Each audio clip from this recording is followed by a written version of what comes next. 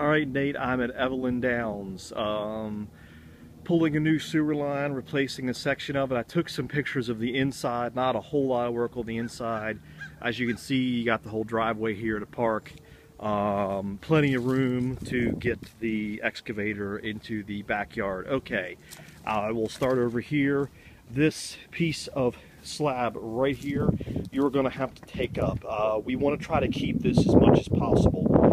Just because it's not too windy. Anyway, sewer line, you can see this bush right here. We need to dig this out, set it off to the side, try to put it back once the job is finished. Anyway, orange dot is pretty much where I found the 45 coming out of the house. From this orange dot down, it is pretty much straight. We are pulling because obviously we have this concrete sidewalk it follows underneath of. Does come out into the yard. At the house, it's about 2 feet at the house. Orange mark, you will see at my little, this is the clean out for the tank. There's a little orange dot here. There are 2 lines here. There are 2 sewer lines. This is where the Y is, where they join. It's about 5 feet down.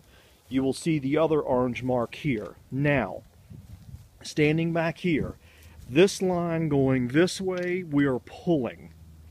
This line right here, we're going to have to dig this up because it's bad just at this end.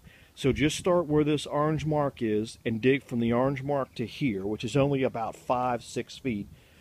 Replace just that section. The rest of the cast iron looks pretty good.